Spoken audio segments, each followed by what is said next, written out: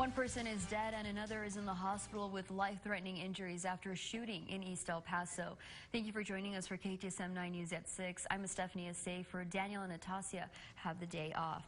This happened at the 1600 block of North Zaragoza in East El Paso near the Cincinnati Bar and Grill East and the Dirty Sanchez Tequila Bar.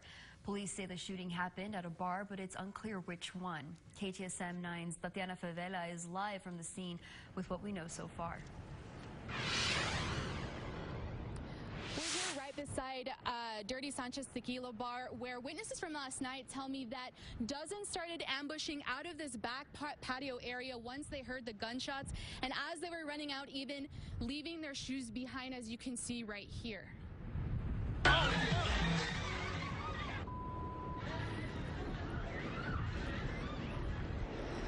But that's an inside look from one of the bars where you can see and hear all of the chaos. This video was shared by Benito Urias, who says he lives in El Paso and he was visiting from Odessa, or he was in El Paso visiting from Odessa.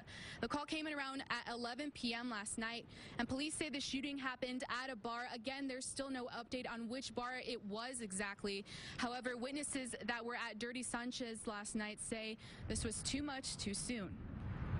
I think it's very traumatizing for just to know that it was the night of the benefit concert. We're healing from the Walmart, what happened recently.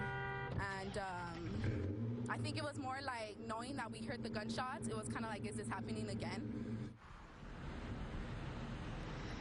Now, according to police, the suspect left the scene. He's being described as a black man and was last seen driving northbound on Zaragoza in a black Jeep or SUV type vehicle.